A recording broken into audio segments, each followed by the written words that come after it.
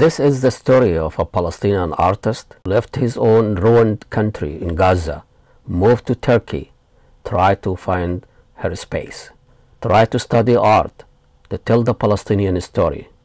Raghda, she just got married. She left with her husband, came to the United States to find her space, to tell her story. Raghda is a self-taught artist who's trying to tell the Palestinian story in America. To be here in your studio, your own private place, I'm invading this privacy. Thank you. I grew up in Gaza until 19 years, and then I got married. I moved with my husband to Turkey. I was trying to enter any of the art, calligraphy, schools in Turkey, but at that time in the 2000s it was almost impossible or prohibited for hijabis to attend any schools in Turkey. So I just gave up on that dream until I moved here to the US. That was 2002, but I did not start art school because it was, had a little bit of conflict with my beliefs, as I had to go through different perspective of program itself, that it has to deal with nudity and specific agenda, which is that was against my beliefs. Really? So I mean, you don't look at it as like an artistic expression, but when it's this fine line that it goes between the artistic and then the beliefs, it would be you have to give it up, one of them. So I gave up again on that dream. I studied nursing instead. So I finished my nursing degree. Just went out of the blue. It was like there's no nudity in nursing. It was different. No, it was. Okay. I finished my nursing degree even though I had my 3 kids. I had my youngest was 6 months old when I went back to school. Graduated. Wow. And I've practiced for a few months until I had an injury in my back, which has prohibited me from practicing anymore. It's a lot of drama. So at that time, I decided to bring my art alive by myself. So I did not attend any school. I liked art. I grew up, just sketching, doing posters from school, at middle school and in high school. That's pretty much it. Yeah. We've learned calligraphy at the younger age at schools. It was something mandatory that we had to learn how to write in cursive, and we had all of these full notebooks of calligraphy. So it was something came in, positively, that served me. And this is how I started my art again. I started with calligraphy in art, and exploring some areas and landscape and nature scenes. And slowly I was developing my skills until I end up doing now almost everything in realism, photorealism. So between still art and, I end up with the love of portraits now. I do portraits a lot. Well, I realized I'm an artist when I was invited to my first exhibition. I was like, oh, and the people reaction to my artist was really encouraging. I mean, I was like, okay, maybe the American people would not appreciate much of the calligraphy as long as they, because they don't understand it maybe.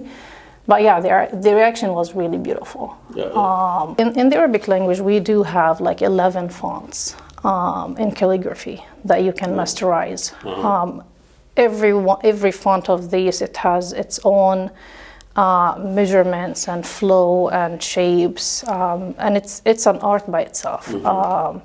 I do love most of them, all of them. My favorite is the Diwani and the Uthmanic, which I was hoping to learn from a master in Turkey, but I could not.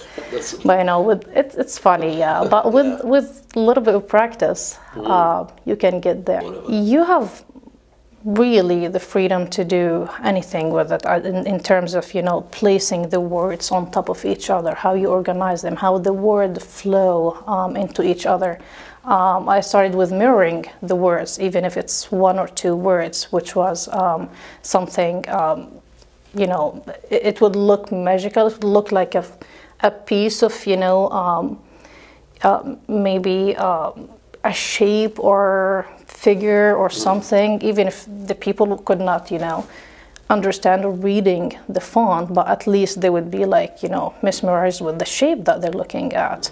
And it, of course, the transition or translation, the Oriental art, which is, we have in the Islamic, era. They invented all these shapes, from the geometrical shape to the complex, where how you line your, the lines with the colors and the font itself and the flow. Raghda, as a Palestinian artist, she had to reflect to the horrible conditions that is going on back home. She has to go and visit and talk to people and kind of tell their story in artistic way. The survivors of the last war, which was on the 2021, for the last, I would say, 10 years, we managed to visit at least once a year. And during our visit, we would do our little medical mission, me and my husband. He's a physician, I'm a nurse, so we would be collecting, medical supplies from here, and we would be traveling, crossing the borders from Egypt to Gaza with all the hassles and, getting these supplies in with minimal troubles, I would say. At the time, yeah. Yes, for the timing. So in terms of my artistic journey, when I finished my medical, mission, I would go out, interview with a journalist, interview some of these survivors that would, I would be collecting, different stories from people, how they managed their life during the war in 2021. And yeah, one of them was Sarah in here behind me. Her story, she was the only survivor of her family. And she survived because she was displaced with her uncle family. So there is a tradition in Gaza. When the war happens, they would switch kids. That's in case if the whole family was targeted and killed, one person would stay behind, to carry the family legacy or to tell the story. So Sarah was switched with her cousin. She was staying with her uncle family. I visited the site where they were living, and I could see, the half shattered. Sarah was seven years old. Yeah. Was she aware of what's going on? She was aware of what's going on. Of course, with her playful way, she was talking to me. I was actually going to interview only her uncle's family, but something drew me to this little girl. I mean, the journalist was talking to the family, and I was like, touring the site and their house. They had a little farm, and they had the little bee, houses, hives that they would, care for. But I was like, and she was standing beside like a big, huge, like fish tank. They would be, breeding fish too. And I just started talking to her, and she was like, comfortable to tell me that, how they lived during the war. And I introduced myself to her. I was like, I'm an artist. I draw people. I showed her some of my work. She got excited, and I was like, what do you think about, shall I paint you? She was like, yeah, paint me.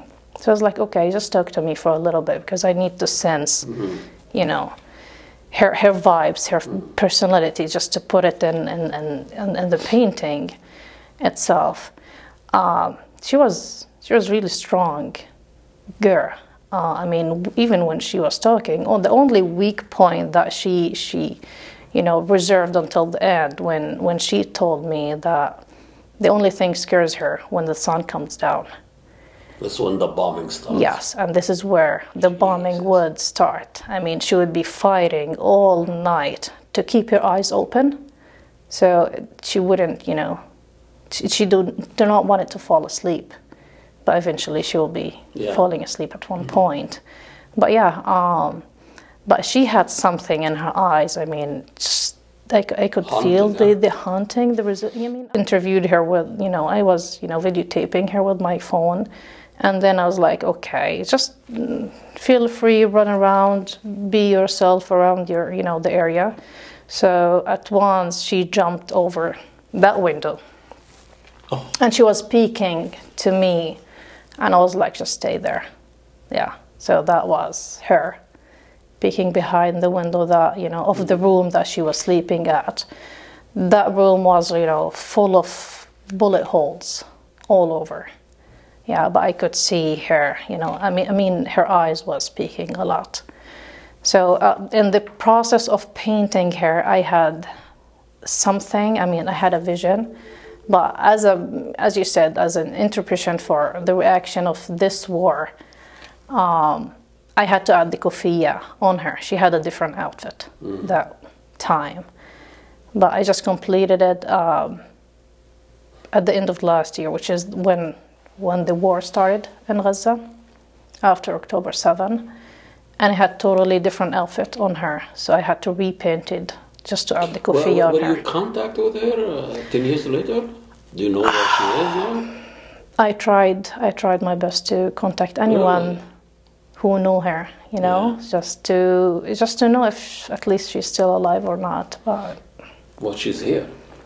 She's here, yeah, but I hope she survived this war too. Okay. At the beginning, it was tough. I could barely, lift a brush and do anything. It's just to put yourself in the mental state that I'm ready to create something and separate yourself from, all what we see in the media and the news channel. Even though my family, my entire family is still in Gaza. And, until today, my whole family, I'm the only one outside Gaza. So you contact them? That's the bare minimum that we could use. To contact them. Going on? No. This is my 9th week now. I haven't heard anything from any of my sisters. I did not talk to... How many of your family are back there? My parents, my 4 sisters and 3 brothers, and each one of them has their own family, so with kids. We would receive a message from 1 or 2 of them every 3-4 days to say we're still here, we're still alive. They've been displaced at least 9 times in different areas in Gaza. Eventually, every 2 of them now living together somewhere. Some of them, they're still in the north. Some of them just moved to the southern. Some of them, they're just in the refugees camp. So it's been tough to even think about it. Especially at the first 2 days of the whole, situation when it happens on October 7. I had to see my whole neighborhood coming down. I've seen my home that I grew up on social media. On television live. And you recognize it? Yes, I recognize my home. I recognize my family home that I grew up with, my in-laws' home when it came down, and it was, it was tough even to contact them. It's just let us know if you're alive. You're living it every minute. So it was tough to be creative or to be yourself again, I would say. But you notice. Something about your portraits, the eyes. You focus a lot on the eyes. I love to focus on the eyes. The eyes can, speak a lot.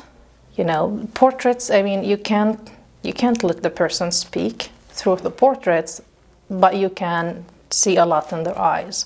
I like to capture. I either take my photos in different angles, but then I would choose something that it would, it would tell me a story, tell me something behind their eyes. I might show the hands gesture too, because the hands speaks too.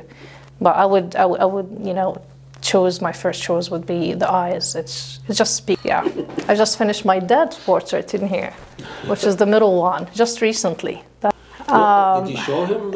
I did. What was his reaction? He loved it. At the beginning, he was like, my nose is too long. I was like, no, it's not. I just, It's a relationship between father and daughter in an artistic way. He is my my first, I would say, fan. Yeah, that's what I love. I still have my first oil paint kit that he gifted me when I was 10 years old. To the library, he would bring me all these big posters, every paint and every pencil and every markers, and the, you know, at this library, it's like just to go ahead and create. Imagine your father visiting your studio here. I wish.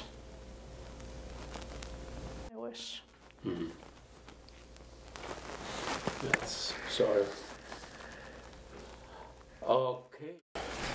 I believe he would be, yeah. But I wish to see him again. He's the smiling, cheerful dad. In the midst of all this, do you need something? I'm good, I'm good. Here is a cigar. Come on, let's celebrate. This is a cinnamon stick. A cigar. This is a veggie cigar. I'm gonna keep it. Thank you. Yeah, it's healthy and you look cool. You know? I love it. Yeah. That was a moment to celebrate art, to celebrate life. Raghda, in her own studio, the Calli Art in Minnetonka, she tells a Palestinian story, one portrait at a time. We'll see you next week.